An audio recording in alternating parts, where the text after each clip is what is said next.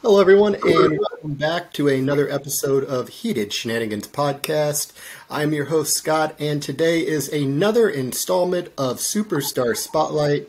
My guest at this time is the veteran himself, Jack Vaughn. Jack, welcome to the podcast. Oh, thank you so much for having me on. This is wonderful. I'm very happy to have you, sir. You have been actually a very highly requested guest for this series. Oh, wonderful. A lot of people have been quite the fans of your TikTok videos. It's good to hear. Yeah, I'm glad to hear that it's getting out there. All right, well, let's start here at the beginning, as all good stories should. How long have you been in the wrestling business, Jack, and who broke you in? So it's actually coming up on an anniversary. So March 7th will be 19 years since the first day that I started training. And the way it kind of started was, like all people my age, I'm 37, so a lot of guys my age growing up in the 2000s, we had a backyard wrestling fed. And me and my friends, when we graduated high school, all wanted to get into the business, and there was a gentleman at my gym who told me about an ad in the paper he saw for a training school run by Shark Boy. So we all signed up, and there was probably 4 of us, I think, that signed up in that class, and it's been ever since then. So, how many people were in your initial training class? So ours was only 10 people, so it wasn't really like a wrestling school, it was like a training camp. So the way it worked was, it was like 15 weeks, 3 times a week, and then it was actually really cool because on the last day what Shark did was he had a few of the local area promoters and trainers come watch us put on like a mini show, and that was sort of a way for us to network. So, and then we kind of decided, like, a few of us went some places, some of us, some of the guys never wound up pursuing it any further, and then, I wound up going from there to wrestle with the Northern Wrestling Federation in Cincinnati, and I stayed there for a little while. Let's say I've seen you pop up at several independent shows throughout the Midwest here. What ones are you currently working the most? The ones that people can probably see me on the most, I am currently working with Ohio Valley Wrestling down in Louisville. Most Friday nights there is a promotion local to me called Future Great Wrestling in Hamilton, Ohio.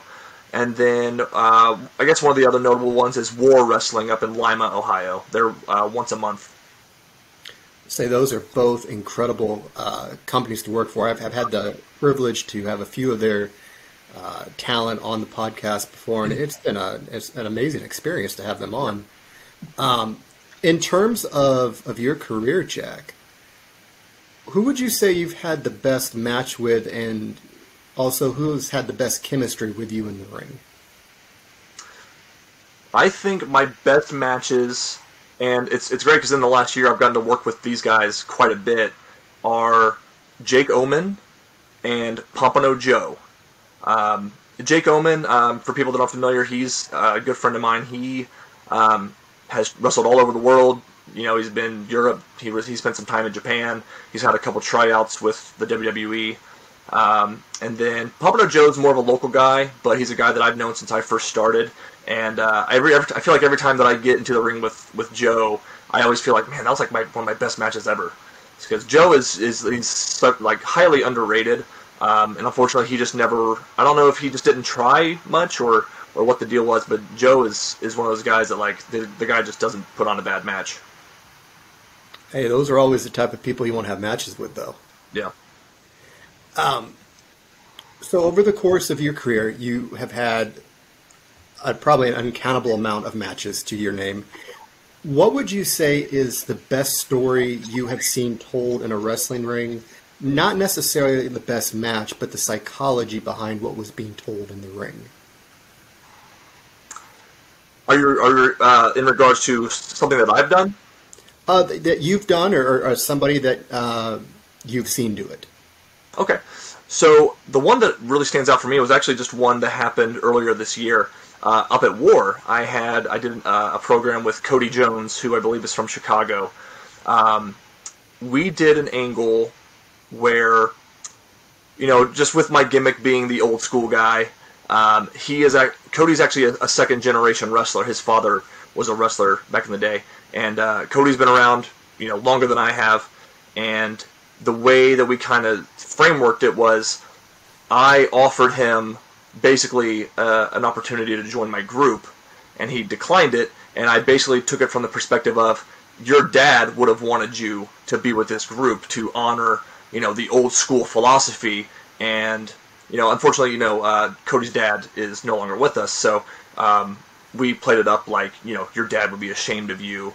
And then his wife is Paloma Starr, who is another fantastic wrestler. And, we worked her into the program, did a deal where like we handcuffed Cody to the ropes, and I wound up giving her like a big lariat. And then, it all culminated in a dog collar match at the anniversary show, at Ward's last anniversary show this past May.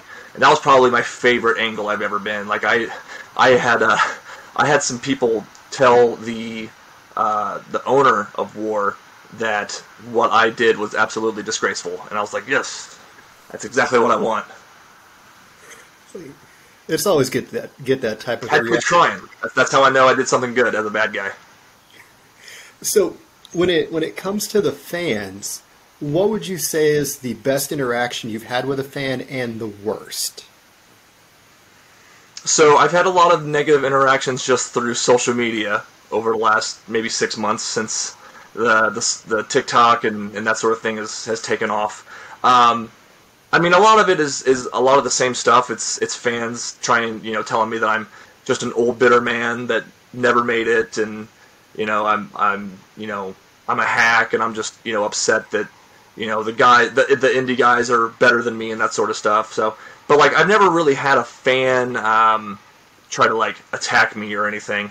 But no, I have a lot of really good interactions with fans. There's a lot of people that really appreciate the gimmick and appreciate what I'm doing in terms of just being like an old school guy. So I get a lot of like older gentlemen that were fans of wrestling back in the day. They're like, man, you remind me of the stuff I loved growing up. So I'm like, that's kind of what the point of the gimmick is. So when it comes to the old school mentality and the aura to the character, is that what led to the TikToks? Because guys, if you haven't seen it, you need to check out Jack Vaughn's TikTok. It has got some incredible stuff on it.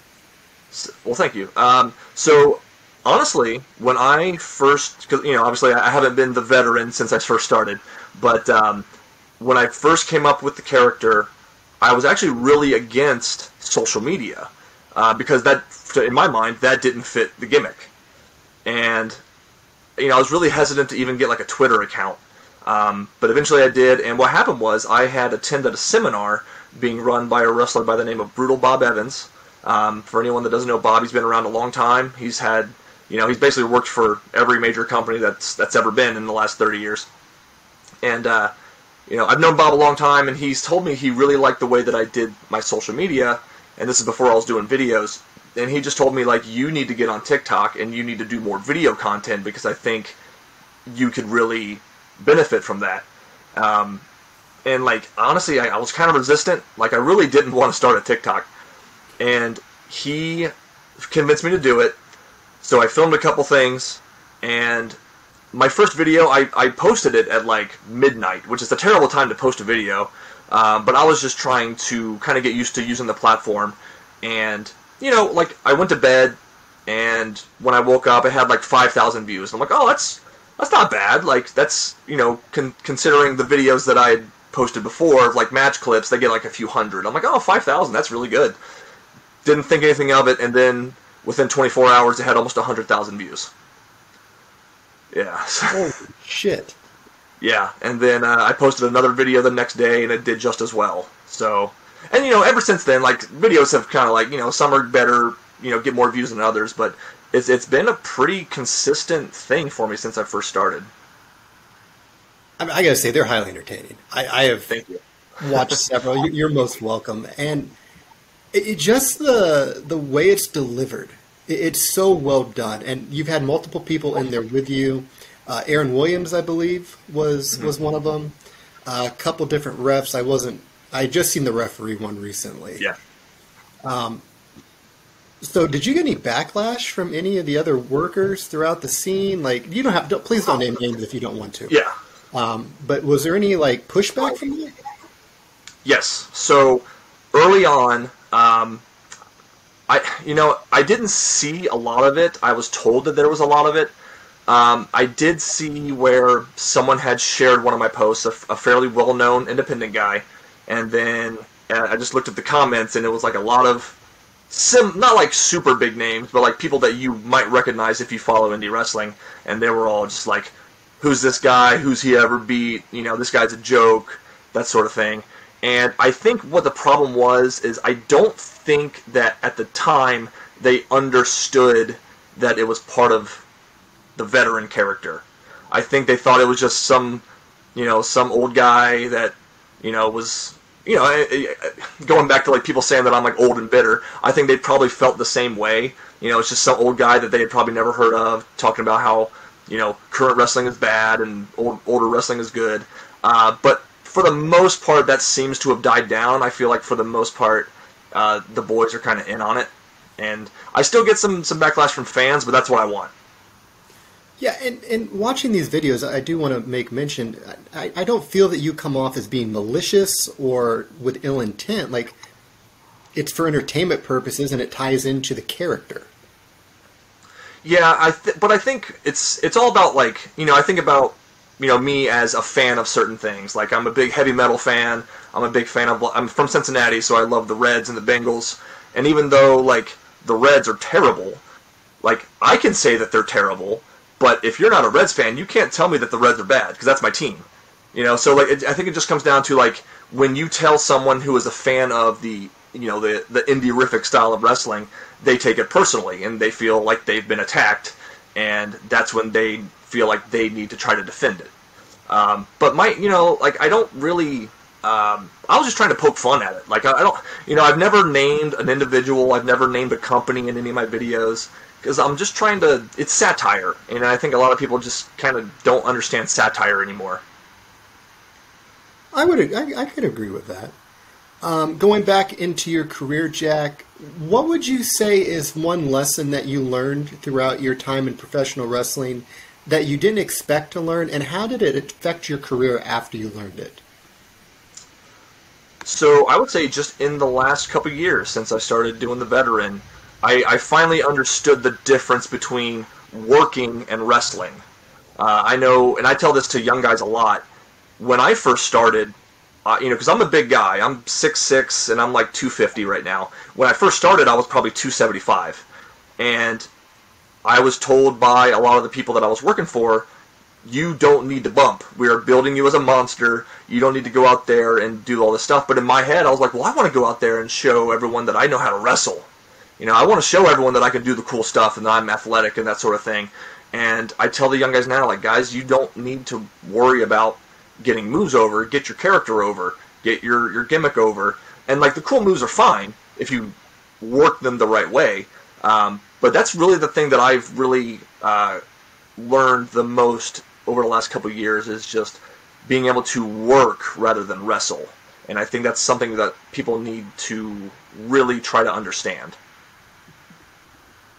That's an incredible lesson for really anybody of any skill level to learn, and it's so weird because when you talk to some wrestlers, and they could be people that have been in the business maybe a month, 4 or 5 months, and they think they know everything. You never stop learning, not just in life, but in professional wrestling as well. It's such a learning experience, and it changes every day, it seems like. Mm-hmm. And out of curiosity, over the course of your career, into present date, what would you say is your favorite style to wrestle? It's funny because I actually really enjoy the big guy, little guy dynamic. I love when I get into the ring with a small guy who's quick and agile and high flying, because that gives me an opportunity to, as much as I love to like slow things down and have like a psychology and a story-based match, which I still do even in situations like that, but that gives me an opportunity to like show some more power moves. It gives me an opportunity to work differently than what you would see if I was just wrestling like a guy who's, 5'10" to 6'2".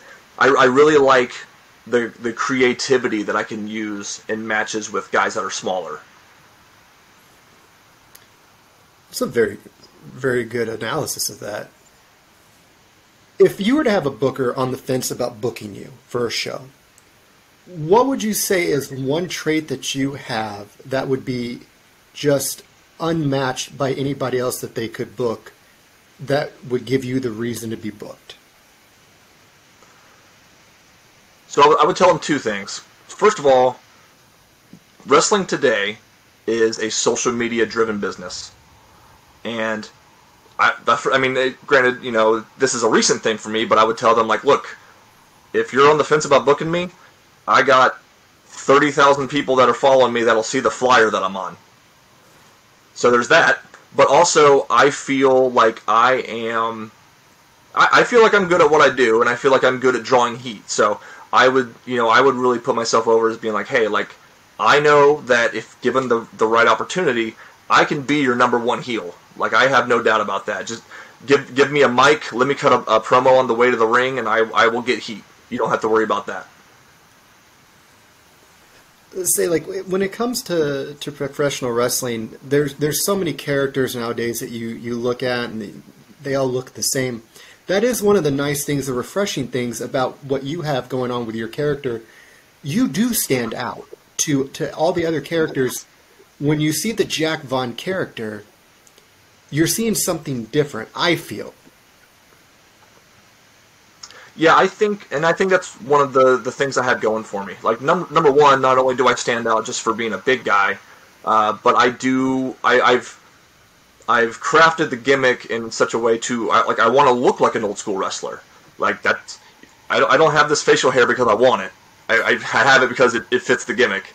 I guess it doesn't look bad. My wife kind of likes it now, but like, I have like the skull and crossbone glasses, and I have the old school like Bob Backlund like varsity jacket, stuff like that. So everything that I've done has really I've crafted it to make it seem like a wrestler that you don't see anymore, like a wrestler that like your dad would have liked growing up or that would have hated growing up. So that's really the way that I've kind of crafted it.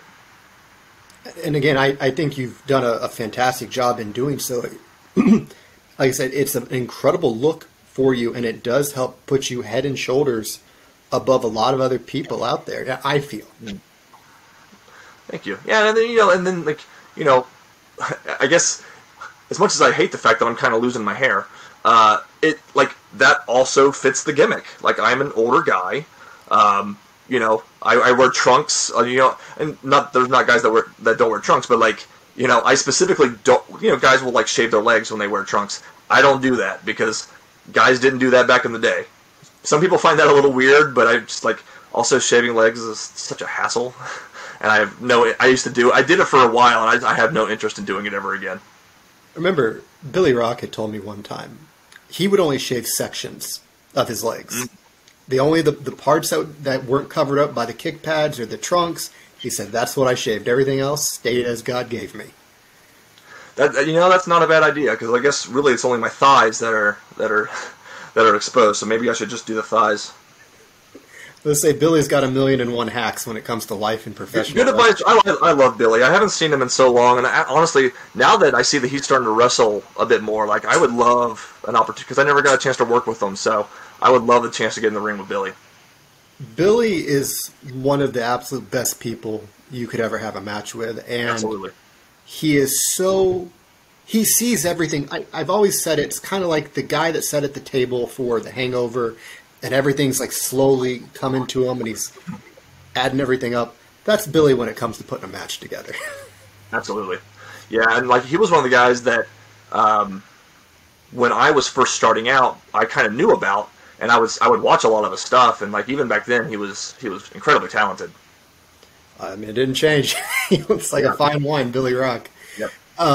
What would you say, Jack, in your opinion, is one of the most overlooked traits to finding success in professional wrestling?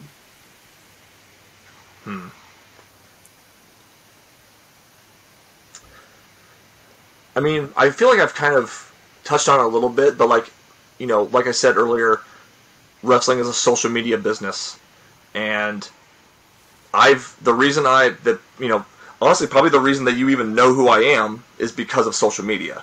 And I found a way, I found a niche, and I found my way. So I think, but like you see certain guys on social media, it's like, okay, well, they're going to post match clips, they're going to post, some good pictures and stuff like that. But like for the most part, it's just like, oh, it's just another wrestler. So I think like using social media to your advantage is something that going forward more guys need to understand. Like it's more than just posting match clips and promos and stuff like that. You got to find something that people can latch onto.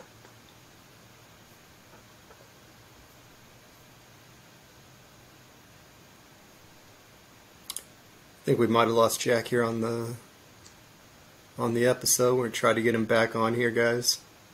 Oh, now I think we're having technical difficulties. Oh, there we go. You're back. Yes. Go ahead. Are you still with me here, Jack? Yes, I'm still here. Okay. Well, before we go ahead and wrap everything up, Jack, what are some stuff that you need the fans to know about you? Where can they find you? Promoters looking to book you. Where can they find Jack Vaughn? Yeah, so on pretty much all the social medias, TikTok, Instagram, Twitter, you can find me at Vet Jack Vaughn. And then Facebook, you can just find Jack Vaughn. The picture I should be one of the first ones that pops up, I assume. It's just a picture of me in my black ring jacket. As far as like notable shows we have coming up, I am going to be at the Squared Circle Expo in Indianapolis on April 7th and 8th. It's Easter weekend. And then you can find me on OVW TV most weeks on Fight TV. Excellent. Also on TikTok. Did I not say TikTok? TikTok, Instagram, and Twitter. Vet Jack Vaughn. Excellent. Well, guys, that's going to do it for this episode of Heated Shenanigans Podcast Superstar Spotlight Series. I again want to thank my guest Jack Vaughn for taking time from his day to join us. Means a great deal, Jack. And guys, we will see you on the next episode of Heated Shenanigans Podcast. Hopefully everybody takes care out there.